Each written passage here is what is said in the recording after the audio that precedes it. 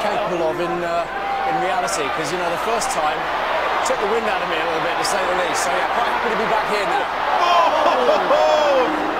That might well have been you, Ali. As it was Jamie Laing. Oh.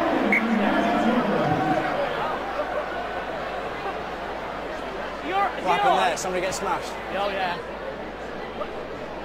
Referee, sir, as a TMO. Thorny, what have you done? I think this is a very, very risky tackle. I may have to call this in to spreaders. He's running across the field, all fair and square. It's definitely a lift of the legs and a drop onto the back. It's a yellow card, I'm afraid. Didn't get beyond horizontal. I think you'll find he did. He went past vertical almost. Landed on his back. Nick, yellow card in the Aviva Premiership, that, would you not say? That would be a yellow.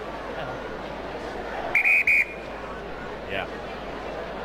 Just stick it on the screen, will you, or just a check, Sonic? Yeah. I think it was a bit wicked. Kind of code for he doesn't trust you anymore, Oz. I do. I just want to see it for myself.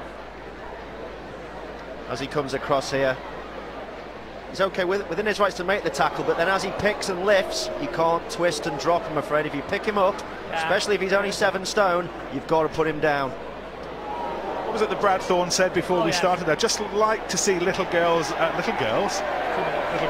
and smash them. Kazini can't believe it.